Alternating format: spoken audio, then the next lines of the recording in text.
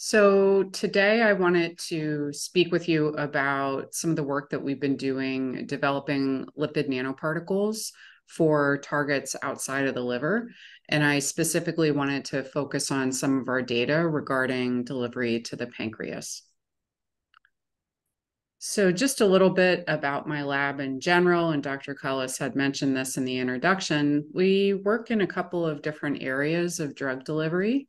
So we focus on the oral delivery of protein medications, so drugs like insulin that currently have to be injected, and trying to find ways of delivering them in more patient-friendly forms. So that might involve oral delivery for proteins. The problem with proteins is that they're digested by our gastrointestinal tracts. And so we're very interested in studying the transport of these large molecules across the gastrointestinal tract to facilitate these more patient-friendly means of delivering proteins. More recently, my lab has taken interest in women's and infant health. I had my first pregnancy at this point about 7 years ago, and then another one shortly before the pandemic happened. And there's nothing like firsthand experience to realize that the state of maternal medicine is rather poor. And there are a lot of things that we can do to try to improve our understanding of transport processes during pregnancy to try to create medications that are safe, that do not cross into the infant. And then finally, the subject of today's lecture is in this area of RNA delivery, where I've been working now on lipid nanoparticles for over 15 years. And it's just been wonderful to see how far this field has come since I first started. My lab is especially interested in how manipulating the chemistry of these particles, which are quite complex chemically, how those manipulations can affect their functionality in vivo, both in terms of biodistribution, where they're working well, immunogenicity, and toxicity. So I'll speak a bit more about that today. So as pretty much all of you probably know at this point, these RNA therapies have gone from niche to mainstream. So the first FDA approval of a lipid nanoparticle formulation and the first FDA approval of an RNA drug was back in 2018 by Alnylam, and they developed this medication for a rare type of liver disease. And this was wonderful, and it brought to fruition decades of research on liposomal and lipid nanoparticle type materials. But even then, we still had a very small population of people who were benefiting from this type of technology. And people were quite cautious about, using these types of medications for larger patient populations. So then we had this awful occasion to need to put these materials to the test. And I think all of us in the delivery field were absolutely delighted to see how well these materials and how well RNA therapies can work in, huge numbers of people. And so now with this evidence and hundreds of millions of people that this technology works well, this is really going to open the floodgates to all sorts of new therapies, not just in vaccines, but in protein replacement, gene editing, and otherwise. So for any trainees in the audience who are a little bit less familiar with this, I wanted to just go through some of the basic molecular biology that underpins all this RNA work that we're doing. So this is the central dogma of molecular biology that tells us that our permanent blueprint, the DNA inside of our cells, this is transcribed into a temporary copy called messenger RNA, which is then translated in the cell cytoplasm into proteins. And proteins are the doers in our body. And because they're the molecules responsible for all function, many diseases are caused by misregulated proteins. So either the protein is non-functional, either we have too much of a particular protein or too little. And so to treat disease, we really need to manipulate protein expression such that it goes back to what it's supposed to be. So that first FDA-approved drug, it contained short interfering RNA, and it's short because it's about 21 base pairs in length, as opposed to RNA, mRNA, which can be thousands long. And it interferes with protein production. So you can design this so it would be specific for a target gene of interest, and then you can have reductions in that protein expression. If we want to upregulate protein expression instead of downregulate, that's where messenger RNA comes in. And so we can design mRNAs that can, for example, give us more of a particular gene or protein of interest. And in the case of the vaccines, it's just super cool. We can ask our bodies to generate proteins that our bodies would never normally make. So in this case, it's generating the spike protein, which is not native to mammalian cells. So very powerful technology. I wanted to speak very briefly on our news this week that the Nobel Prize was given for the mRNA biology that underpinned the COVID-19 vaccines.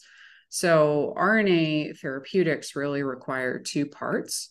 So one is functional mRNA that once it goes inside the cell, it can produce the protein of interest effectively. And then the other is the delivery system, which I think hasn't gotten quite as much press as the RNA itself, but is equally important. So today I'll be talking about the delivery system, and the Nobel Prize had to do with this mRNA biology. So here are the two people who have just been awarded. So Carrico and Weissman, who originally did the work at the University of Pennsylvania in Philadelphia. So they, I like to just tell people they're both really terrific people. I think we don't always have, sometimes famous scientists aren't the best models of collaboration. It's been my privilege to collaborate with Drew over the years. When I was getting started in the mRNA field, it was back in 2017, and RNA is quite expensive if you purchase it. And I was giving a seminar at Penn, and Drew was a stranger to me. And we had a meeting, and he offered to make me whatever mRNA I wanted and send it to me. And people didn't believe too much in RNA therapies at that time. There was still a lot of hesitation. So I was taken aback and confused why a stranger would offer to help me in this way, given the expense. So it took me a couple of years to actually approach him. And then when I did, he was true to his word, and he's provided me with RNA since that time, and has otherwise been a great collaborator. I've also met Katie Carrico briefly, and she's given me some nice advice. So just such a pleasure to see good people rewarded for their work. So in terms of what they did, they discovered that base modifications of RNA are needed for protein translation in mammals. So here is the molecule uridine, which is one of those canonical nucleic acids that are present in RNA. And the problem when we make RNA typically with these molecules such as uridine is that our cells recognize them as foreign. And that's because our cells make RNA to incorporate some base modifications.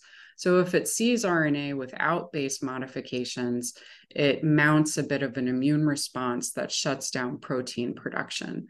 So that's part of why nobody thought RNA therapies would become a reality, because when we made RNA in the lab and introduced it, it just would not make protein.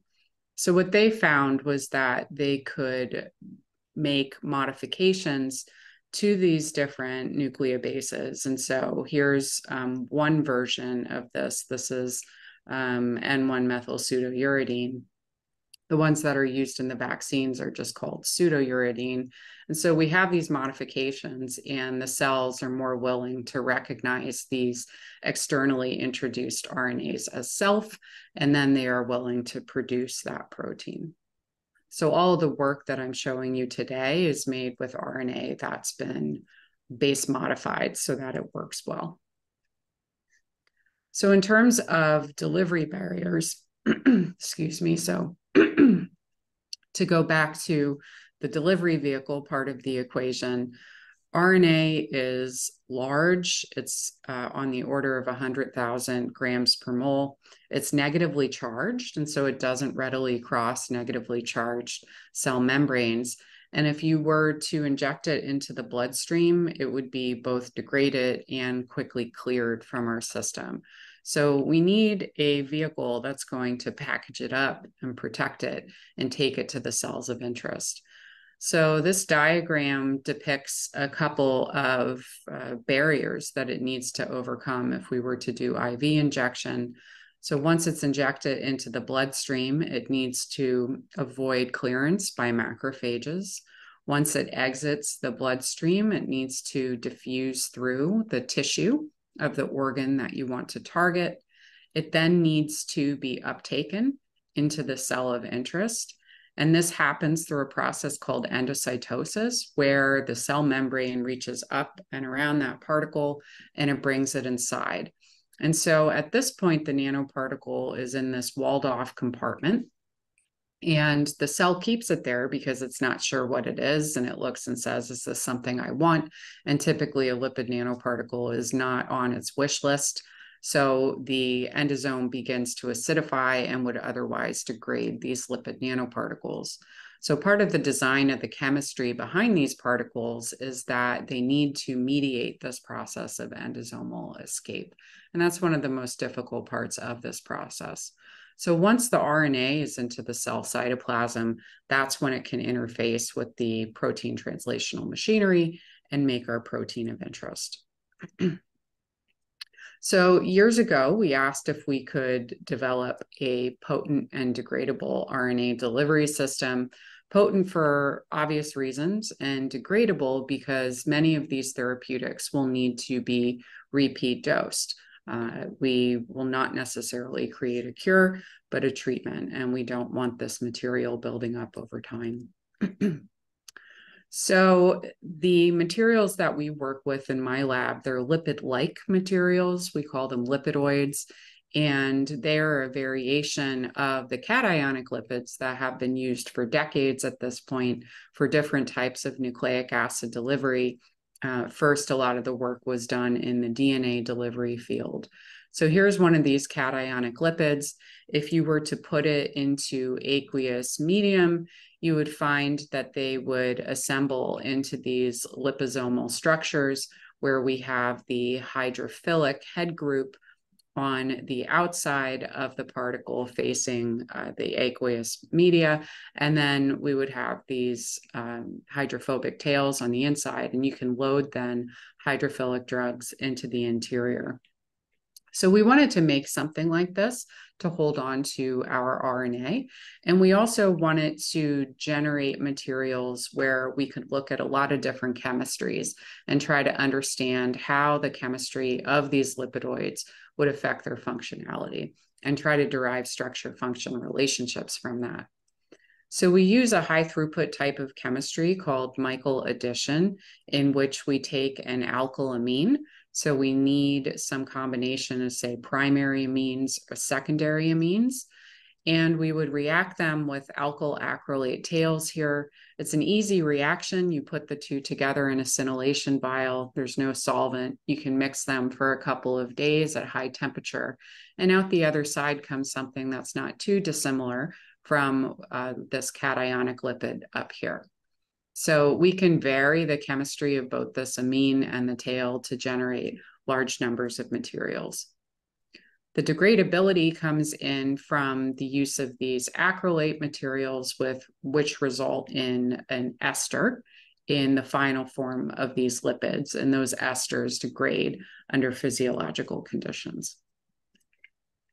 So these lipids are ionizable, meaning that under reduced pH conditions, as we form these particles, they are going to have this nice electrostatic interaction with the negatively charged RNA, which will help to catalyze the formation of these particles. So the particles are made through a nanoprecipitation process in which we need rapid mixing So we have rapid mixing of two streams to form our nanoparticles, one of which is going to be RNA that's in a saline solution. And then we have a variety of lipids that are dissolved in ethanol, and they are rapidly mixed. You can use microfluidic devices, tea mixers, and you can also use pipettes, which are relatively straightforward. Pipettes are not appropriate for scale up or anything like that, but they work well in the lab when you don't have a lot of money for microfluidic systems. So you mix these two streams together and you get materials that, you have lipids both on the exterior of the particle, like we had with liposomes, but you also have lipids throughout the material. So in terms of the ingredients in these particles, they include the ionizable lipid or lipidoid that I just told you about. This tends to be where a lot of the IP is in the lipid nanoparticle space. Many labs or companies attempt to create their own chemistry and intellectual property with these synthetic materials.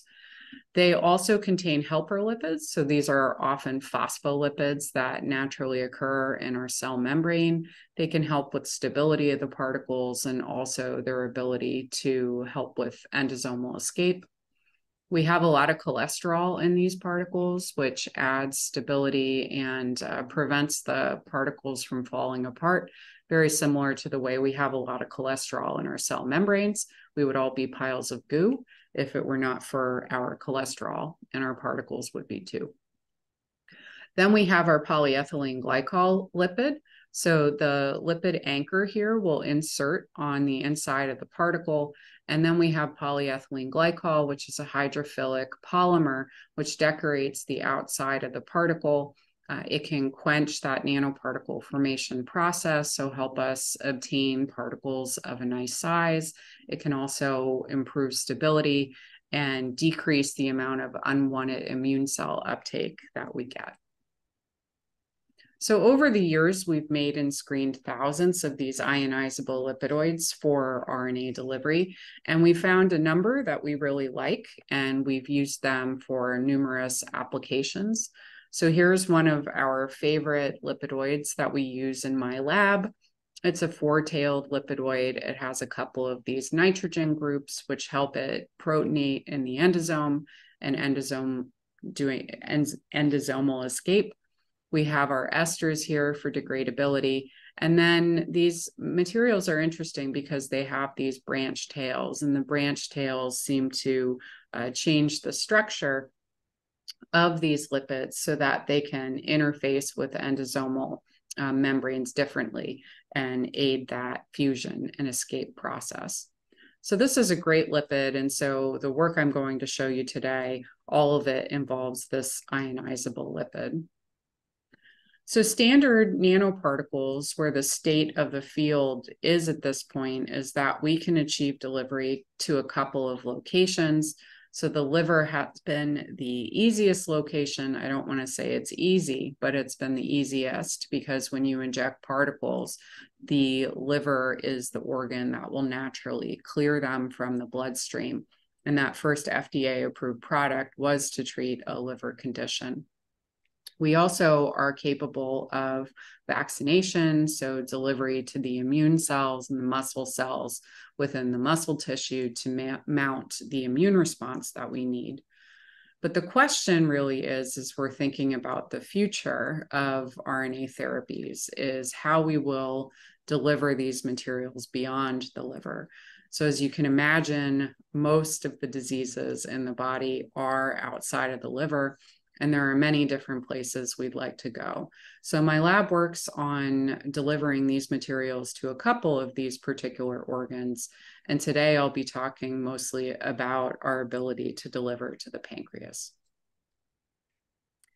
So for this work, we're going to be focusing on swapping out the helper lipids in these particles and looking at how the influence of helper lipid charge in particular can direct these particles to different cell types.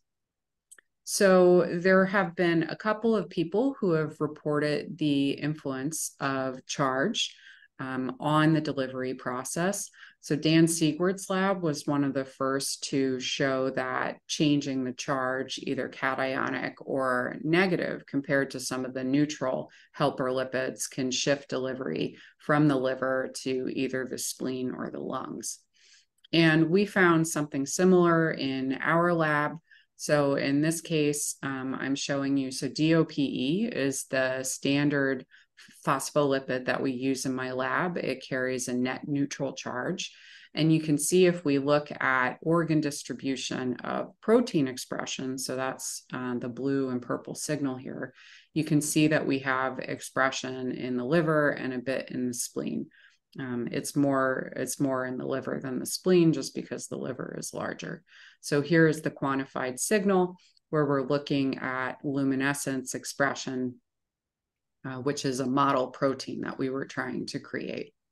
So here we have mostly liver and a little bit in the spleen. And then if we change our helper lipid to DOPS, which is a negatively charged lipid, you can see now that we have improved delivery in the spleen, some shifts there. Whereas if we include a positively charged helper lipid, now we have significant shifts to the lung tissue.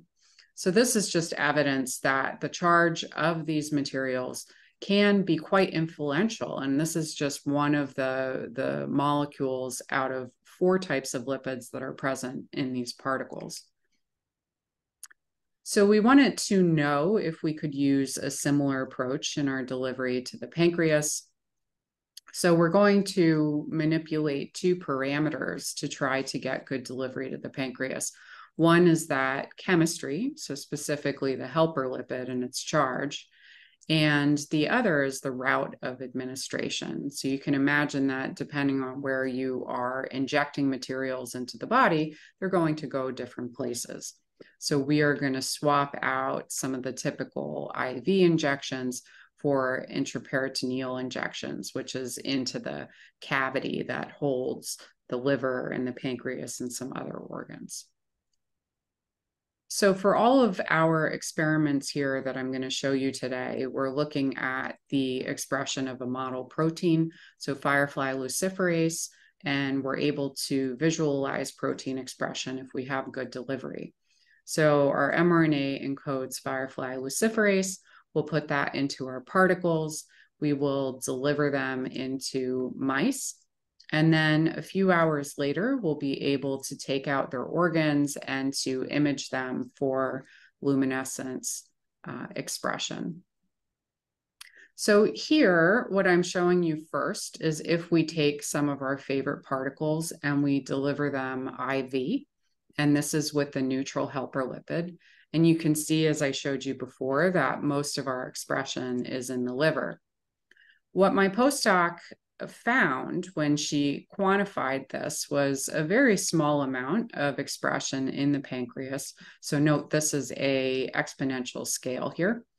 So 10 to the 7th versus, a couple orders of magnitude more in the liver. But she noticed there was a little something. And she wondered if she could turn that little something into something more substantial. So the first thought was, okay, let's change our route of administration and let's deliver these same particles intraperitoneal injection. And you can see here that we do have some shifts away from the liver and into the pancreas. And if we quantify this here, you can see the pancreas expression has jumped up an order of magnitude. And we do see some reductions in the amount of liver expression that we have. And the overall efficacy is a bit lower. This total bar is a bit lower, but if our goal is to deliver to the pancreas, that's not a problem. So then she wondered about the charge of that helper lipid. So here again are her data with the overall net neutral helper lipid, which when she delivers it IP, we have quite a bit in the pancreas. Then if she swaps this out for a negatively charged helper lipid, we don't really see significant changes there. There's certainly not more in the pancreas. If anything, there's a little less. And then if she uses a positive helper lipid instead, you can see something interesting happens. So we have the same amount of expression in the pancreas, but what we've done is almost not completely, but we've significantly reduced the amount of expression in the liver.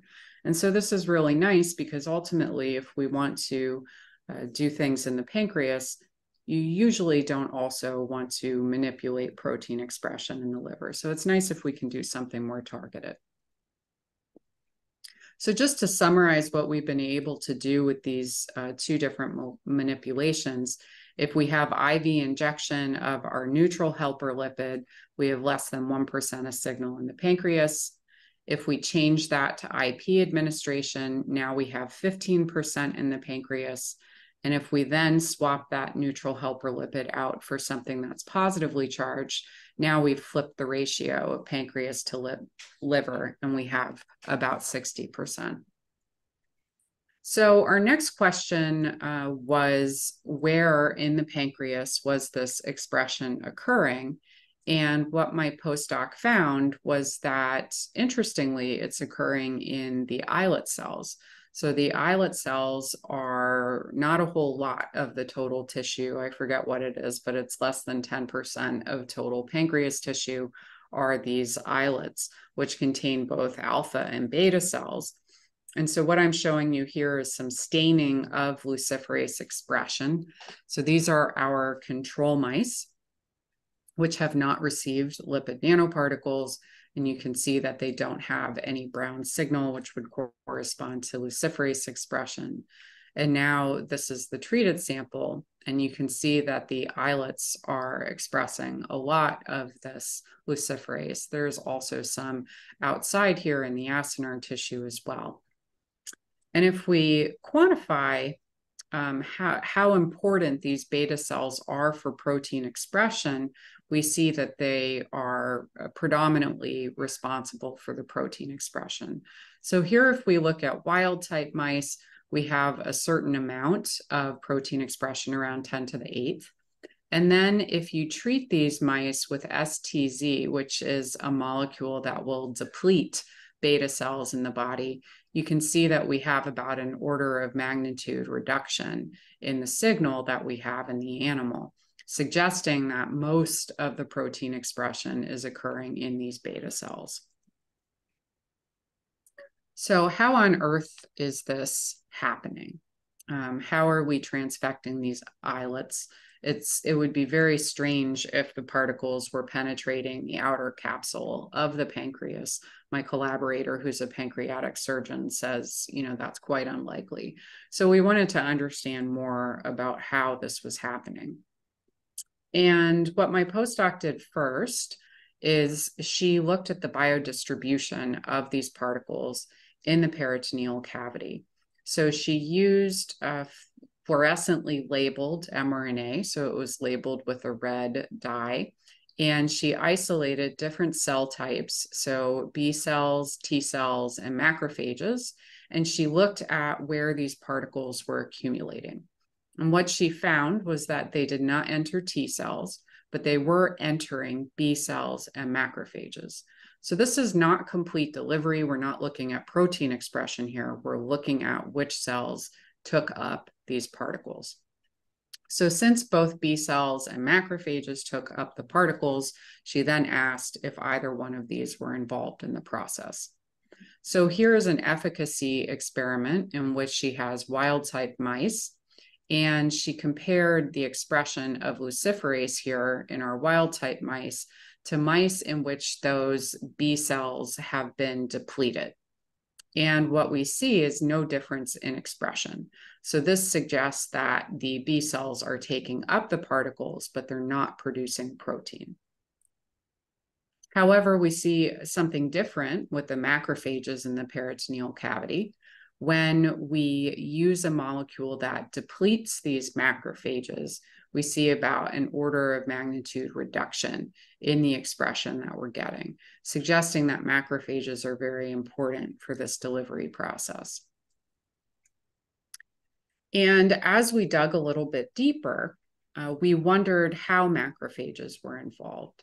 So there is some literature showing the process of, or the concept of horizontal gene transfer, by which cells in our body, macrophages in particular, can put out extracellular vesicles that contain RNA and some other materials and can transfer those as a type of communication to other cells that are nearby. And we wondered if these extracellular vesicles might have some kind of role in this process. So we did a rather complex experiment. I'm going to try to walk you through it. So again, we have particles that are expressing our luciferase or containing our luciferase mRNA. We're going to inject them intraperitoneally into mouse number 1. And then after a little bit of time goes past, we're going to do a peritoneal wash. So that's where you introduce some saline into the intraperitoneal cavity, and then you pull it out, and it's going to contain the immune cells that are in that IP space. So we'll take that wash and we'll put them into a cell culture dish. And then we are going to allow these cells to produce extracellular vesicles, which will bud off of them into the media, and then we will collect them. Okay, so now we have these EVs from the immune cells that are in mouse number 1 that have been treated with LNPs. We take these EVs and we inject those intraperitoneally into mouse number 2. So this mouse has not seen any lipid nanoparticles, it's just seen these extracellular vesicles. And then we do imaging to look at this luciferase expression. And the results we found are quite interesting. So we see that these EV-treated mice, so those are mice number 2, they do not have statistically significant differences in delivery compared to our lipid nanoparticle-treated mice, although the averages here are a bit, we might have, the average is about 2 times that of these EV-treated mice. So it's really very interesting that these EVs seem to be responsible for at least part of the delivery that we're seeing to the pancreas. And as next steps, we're going to try to figure out how exactly that's happening and why. So finally, I'll just share a little bit of safety data. I always like to say when it comes to looking at immune responses and the toxicity, there are lots of different ways that toxicity can happen, and we've looked at only a subset of those measures, and so more testing is always needed.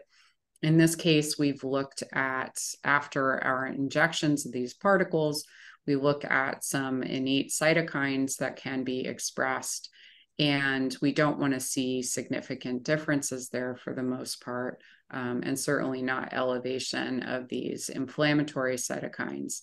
Then we also looked at antibody expression for IgG and IgM, and we don't see any significance there after injection either. We also did some histology of all of these pertinent organs, and compared to our PBS controls, we don't see significant differences in the tissue or infiltration of immune cells. So encouraging for now, but as I said, there's always more work to be done. So in summary, what I've shown you today is that we can take our favorite ionizable lipid and we can formulate particles in which we tune both the helper lipid charge and the route of administration to deliver RNA to the pancreas. And it seems that the islets are where most of the protein expression is happening. And then we see that peritoneal macrophages are doing something very interesting to help in this process, perhaps by engaging in this horizontal gene transfer mediated by extracellular vesicles. So with that, I'd like to thank all of the members of my group, and particularly the people who were the most hands-on with this work. So Sam Lopresti was the postdoc who looked at some of our initial charged helper lipid work in the spleen and lungs. And then the bulk of the work I showed you today was performed by Jillian Melamed, who, so this is Jillian and this is Sam. And then Our collaborator, George Giddis, who's at the University of Pittsburgh, he's been a huge help. He's a pancreatic surgeon and was able to assist us with some of our experiments. Then I'll just mention that I had the privilege of giving a TED Talk a couple of years ago. So if any of you want to see a lay version of some of what I've described here, you can find that. They're called fat balls for the purposes of SciComm to lay audiences. And then for those of you who are online, I am on the app formerly known as Twitter. And I'm also now on a platform called Blue Sky, if anyone wants to follow me there. So thanks again very much for the invitation, and it's my pleasure to take any questions you have. First question is, are LNPs stimulating the EV production? Have other particles been studied in your group? So this is a very good question and something that we find very interesting. So what we think might be happening is when these lipid nanoparticles are taken into these cells, and eventually as the endosome is going to do whatever it does with them and hopefully allow some of them to escape, those lipids are going to be recycled and put out of the cell. And some of the pathways that recycling can occur is similar to where, or related to where, these extracellular vesicles are formed. And so one of the things that we would think could be happening is that some of these ionizable lipids are actually being repackaged into EVs, which might help with this delivery process, but we have to figure that out. All right, thank you. So the speaker list is growing. We have Dhruv Patel next, then Dr. Pieter Cullis, Gilbert Walker, and then we'll go back to Stephen Street on the Q&A. So Dhruv Patel, would you like to read your question out in person? It'll take me a moment to locate him in the list of participants and unmute him. Just give me a sec. All right. If you unmute yourself and you wish to speak, Dhruv, you should be able to now. Go ahead. Hi. So the work was very interesting, and just like I would like to know the screening process of the lipidoids which you use. So chemistry point of view, so what you started with, and like how you screened it, based on we talk about the chemistry of the lipidoids. Sure. So I had showed we worked with the alkylamines, and we would react those with the alkyl tails, or the alkyl acrylate tails. So over the years, we've probably looked at 200 to 300 different amines, which we've reacted with many different tail types. So the tails, probably on the order of 25 or 30 different tail types. We started with things that are commercially available, but then through the years, as we've learned more about structure-function relationships, we've done some custom synthesis to try to incorporate new chemistries in both those amines and in the tail groups. So at the end of the day, we had thousands of these particles. For the purposes of in vitro screening, so we do the initial screening in cell culture.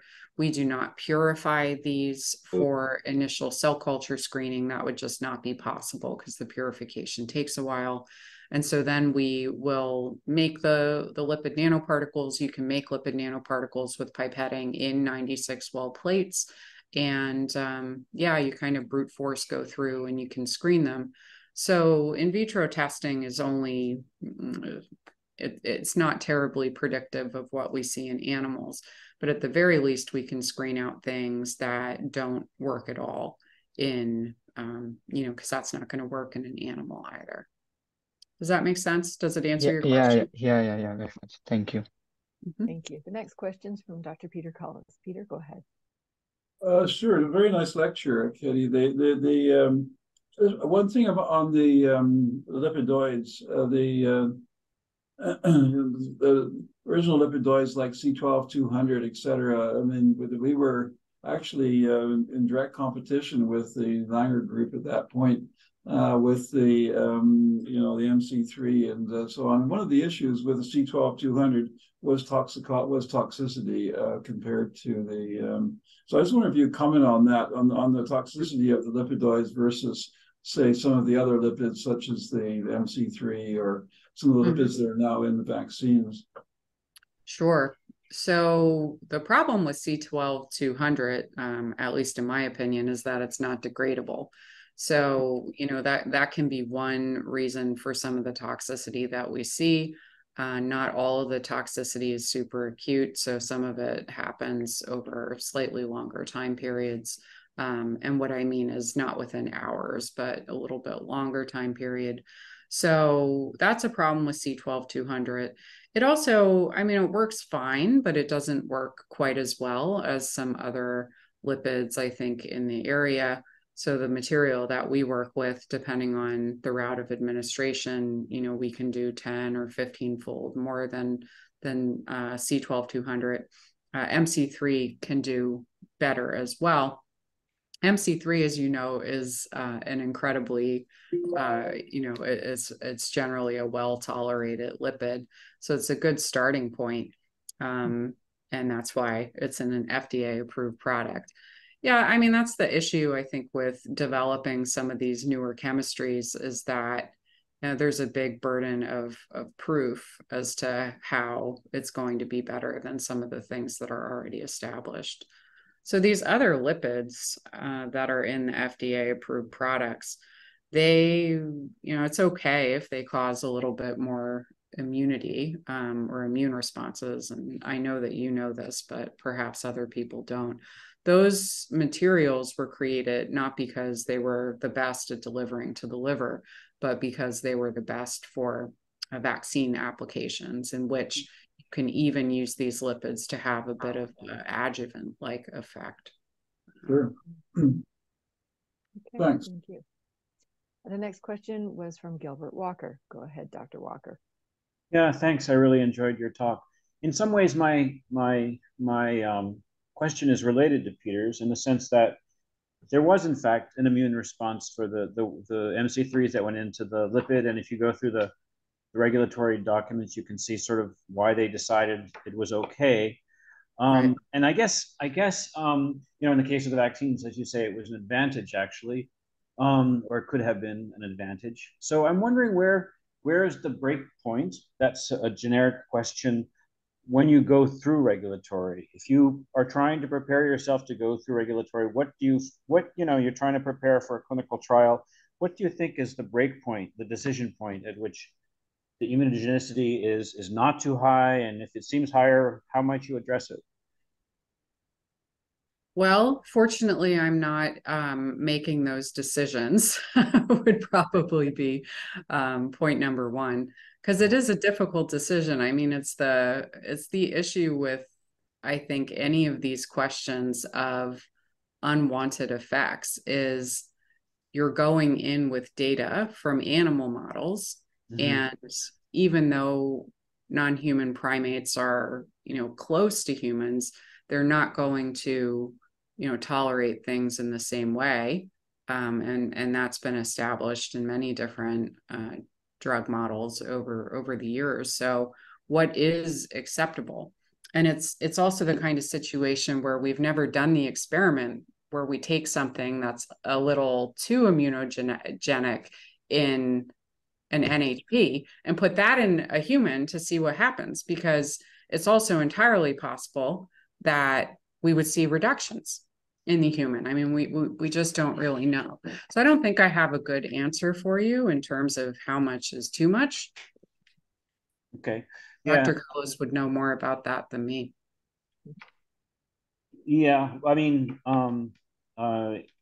think in the case so much was being delivered to the liver that it was probably advantageous no matter what. But in the case of, when the trials are done, often they're done with stage dosing, right? So that you see a low dose is not giving too bad, you give a little bit more. If it's shown a therapeutic effect, it's kind of like it's almost an adaptive trial or something like that. So I was curious to know, you're talking about these EVs that are emerging from the macrophages and go out to do a better job. We talk all the time about what kind of proteins are picked up by lipid nanoparticles as they circulate. What kind of proteins do you think are picked up by EVs? Mm-hmm. Yeah, it's a very good question. And so I did not show this data, but if we were to do that same experiment where we collect EVs and then do an IV injection, they go to the liver. So at the end of the day, I mean, particularly if these EVs have repackaged some of our ionizable lipids, how different are they on a molecular level than, what we had in the first place? So we have not done protein corona analysis on, these EVs yet. This is pretty recent work, and I think we could do a decade of work to dig into this further. As you may be aware, looking at protein coronas on soft materials can be challenging. We've recently been working with Marquita Landry, who's a chemical engineer at UC Berkeley. She's traditionally done protein corona analysis on hard materials, carbon nanotubes, and we've been making some really nice progress in developing a new method to look at protein coronas, and we hope to also then apply that to EVs. But it's a great question. Thank you. Thanks for your answer. It's a great talk. Thank you. The next question is from Dr. Stephen Street, and Stephen, Marshall will make it possible for you to ask the question in person. Okay. Thank you. Sorry, someone's just started doing construction outside my house, which isn't useful. But that was a really interesting talk. I had a question about the microfluidic particle preparation.